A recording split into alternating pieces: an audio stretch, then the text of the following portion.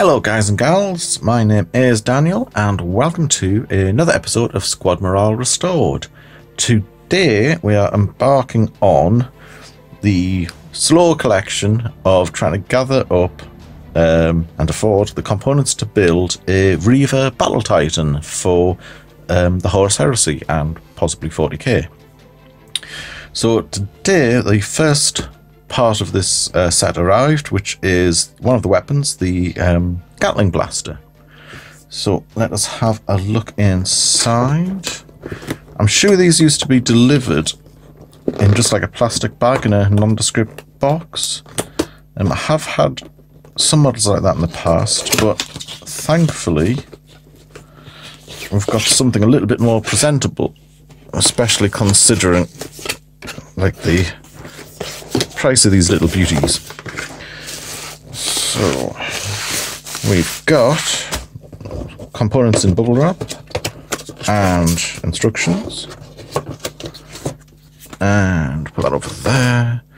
We've got our little standard issue building resin model kits checked by WS. So whoever you are, WS, on the 1st of October of last year, I am going to check out your checking out abilities. Okay, so we've got instructions for the Gatling Blaster. It's a rather impressive kit, very good for mowing down infantry. So let's see how many parts there are. So we've got, so it's not a very large, okay, so it's not a very large kit, or rather it's not a kit with lots of different parts. So we have 6 barrels, the what's that, the barrel brace, so this like cog type thing, and we've got the rotary mechanism, so these are supposed to of course spin around during shooting. And then we've got the magazine, the couplings, and the breech, I believe that's called. Yeah. Okay, and if you want to have a closer look at that, just do a little freeze frame and then come back. Stage 4 is only used for the Mars pattern Reaver. Interesting. Okay, I'll put that one aside. Now, I've not had many kits from Forge World, but nearly every kit has had problems. Some of them are the typical little air bubbles, nothing to write home about, and others have been quite shocking misalignments that can't really be repaired or fixed, and at this price point, why would you want to? Especially since when I have had replacement parts sent that are pretty much perfect, you would think that they would do that before sending them. Okay, so we have one bag of parts. This is going to be the first Titan I've actually built or seen, and already I'm getting an idea of the sheer scale of these things. I've always liked the Reaver Titan ever since playing Epic back in the day, and even more so now with Adeptus Astartes. Adeptus Titanicus. Right, come on out, you lovely parts. Okay. Wow, that's heavy. So we've got, let's see if we've got all the parts first. We've got 2, 3, 4, 5, 6 barrels. We've got these coupling whatnots and the brace, the bottom bit and the top bit and this thing. Okay. So let's start with this first, and first impressions, really rather good. We've got, oops, hold on, hang on. It's better than the cameras, to be honest. There we go. So we've got nice crisp detailing there. So this is going to form the back part of the gun, I believe. Yep, lovely. Okay, now we've got the 2 molds are going to line up here, probably along here. And that is now about. That is going to be really easy to clean up. No problem at all. This is such a weighty chunk. Moving on to this with a...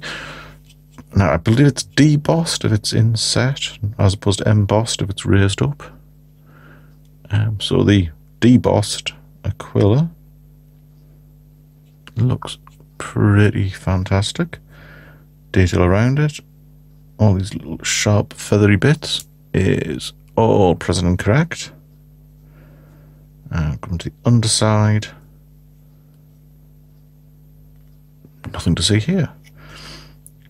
Okay, and the interior, we've got a couple of little shims to take off, which is, I've got a couple of little shims, these bits here. And there's just standard things that I will just trim off, no bother. Okay, impressions are, this is pretty much awesome. Yep, so I do like how they've chosen to put the gate, this chunk where they sort of lifted out of the mould, on the end that's going to have more pieces on, because it covers up, it allows you to put, it doesn't mess up the detail, whereas if it was on this side, you'd be forever filing, sanding, filling, and so on. So that's a nice little bit. I wonder if this component is newer. It just has a look about it as if it's a more recent creation. Okay, so yep, very happy with that. A star, Mr. WS or Mrs. WS or Miss WS. And now we've got the breech bit. So this is the bit that you're going to definitely see on the top. Oops, on the top of the gun. And again, let's have a look around. We've got a smidge. A smidgette. Oh, yep, yeah. The more regular viewers might notice I've still got some Abaddon black under me now. Okay, I've got a little smidge of damage there, but that's an out of out. We'll clean that up, no bother. It's good. All these like rivety bolt things are well formed, so no sort of dings or dents. I don't know if you guys can see that. If you look at the light catching on this, it looks... I wonder if this is a new... I'm suspecting this is a new model. A new model component, because you can sort of see all these little thin lines. The new resin kits tend to be from a mold that's 3D printed. And just sometimes... you can kind of tell all the little lines. Yeah. Okay, but yeah, lovely sharp detail, nicely formed. No problems at all there. To be honest, I'm really impressed so far. I don't like finding any issues, and so far I've got nothing to report. So.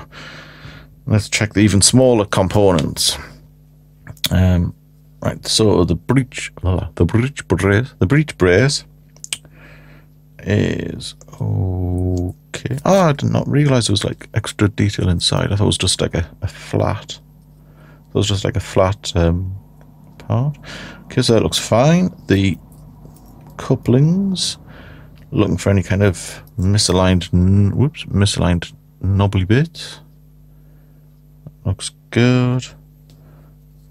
This one looks good too. Crikey, we're going well so far. 3 for 3. It's, to be honest, it is the problems of misaligned molds and things which put me off more than the actual cost of the Forge World minis. Although the cost does pay, does play its part, because it is kind of expensive. It's the sort of the buying process or the receiving and satisfaction process that puts me off more. I don't mind paying more for a product that's great. It's the fact that when something comes, I'm not like looking forward to it turning up thinking this is going to be brilliant. I'm really looking forward to assembling it. My first reaction is, okay, what's going to be wrong with it this time, and how many parts do I need to complain about and get sent out? I mean, to be fair, Forgeable, yeah, they do send out replacements really quickly, no hassle, but I'd prefer not to have to do it in the first place. And I mean, it must cost them enough having to send out more parts than it is just checking the parts properly in the first place and putting them in. Okay, so again, we've got this rotary bit. Barrels, these really are lovely. Very well sort of turned out indeed. Yeah. And sort of make out the little 3D printer lines going sort of from like along here.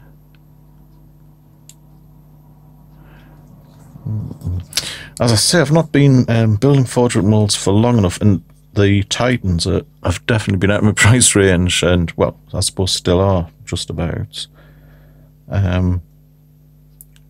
So I am assuming this is a new weapon. Oh, hang on, we've got a. What have we got?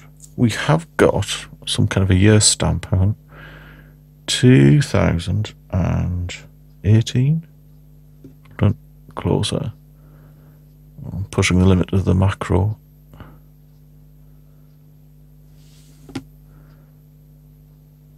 You guys can probably see it better than me. I think that is... Crikey. Oops. I'm going to go with 2018.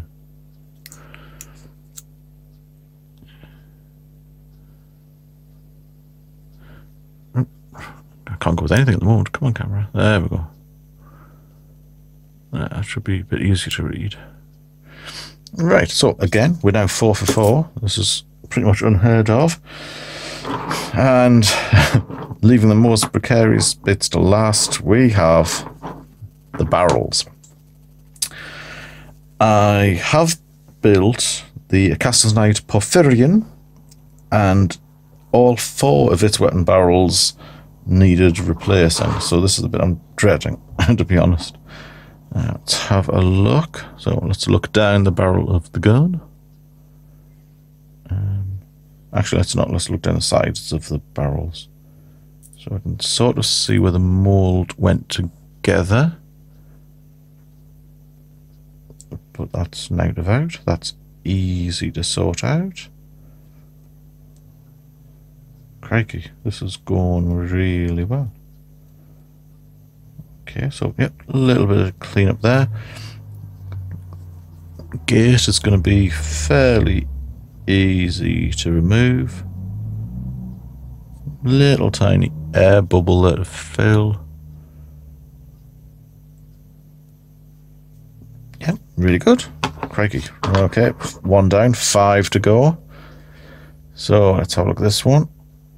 Again, got this. Oops. Come on, camera. Okay, so again, we've got this little mold. I don't know if it's a mold. I don't know if it's a mold slip or just like where the molds have been put together. I would say it's a slip because it looks okay. Okay, let's have a look at the business end.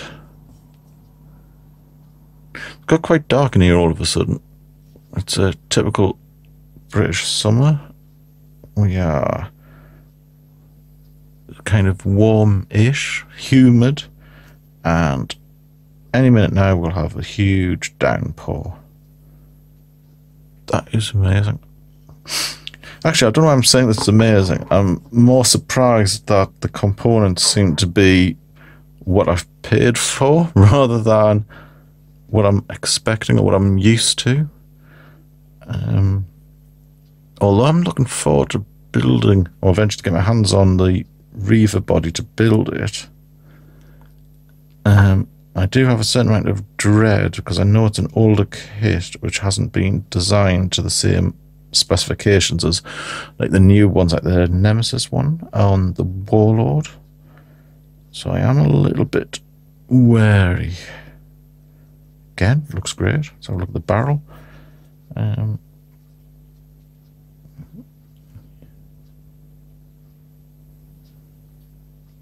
Barrel looks spot on as well. The barrel end looks spot on as well. What would you guys do with the bores of here? Would you drill them out? I think it looks like it's got it's like a concave barrel end. I'm intrigued about whether to try and drill it more or leave it as such. Okay, so 3 down, 3 to go.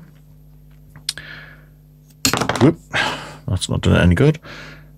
So we've got the out of focus shot again.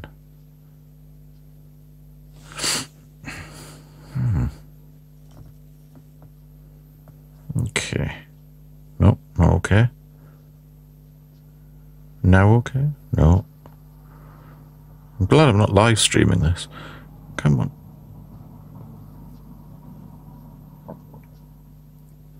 Okay, so again, that's really better closer. A lot worse.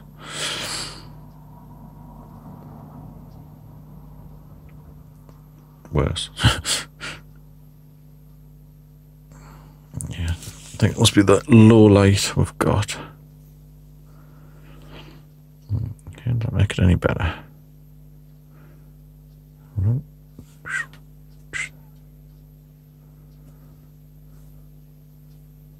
Nope, doesn't make it any better. How about that?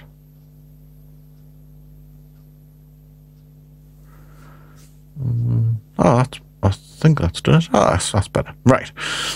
Okay, so again, we are looking at some pretty swanky barrels, to be honest. Okay, right. Now, am I getting too far ahead of myself? Are we going to come up with some complete pig's ears of barrels?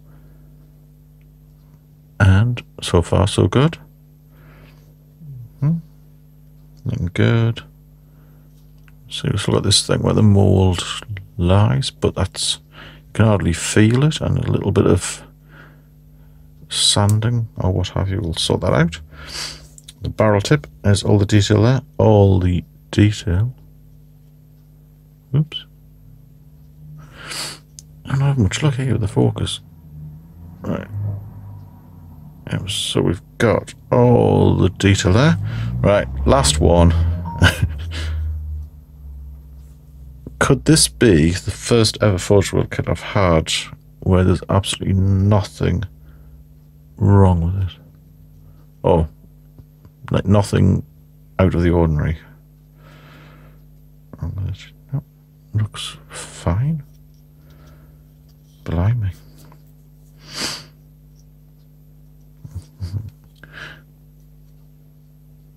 Okay.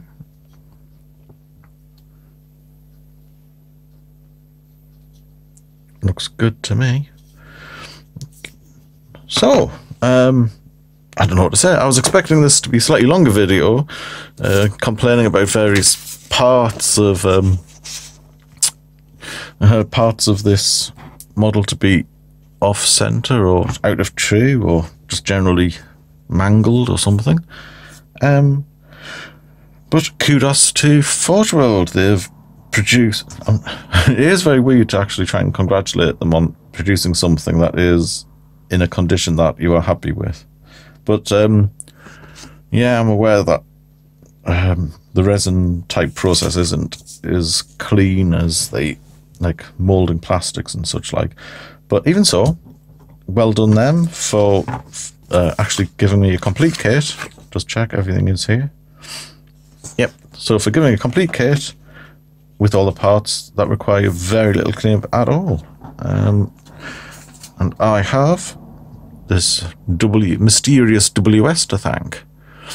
So next time I'm hoping to have another another weapon to show, another arm to show. I'm wondering if you can actually mount these to the, instead of the carapace, instead of the missile launcher, I'm wondering if you can actually mount these to the top. If any of you guys know, please leave a note in the comments below, and that would be much appreciated.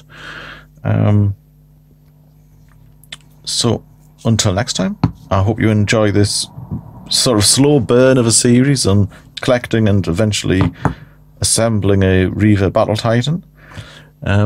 Thank you very much for watching, and hopefully I will see you next time. So happy hobbying, and you take care of yourselves.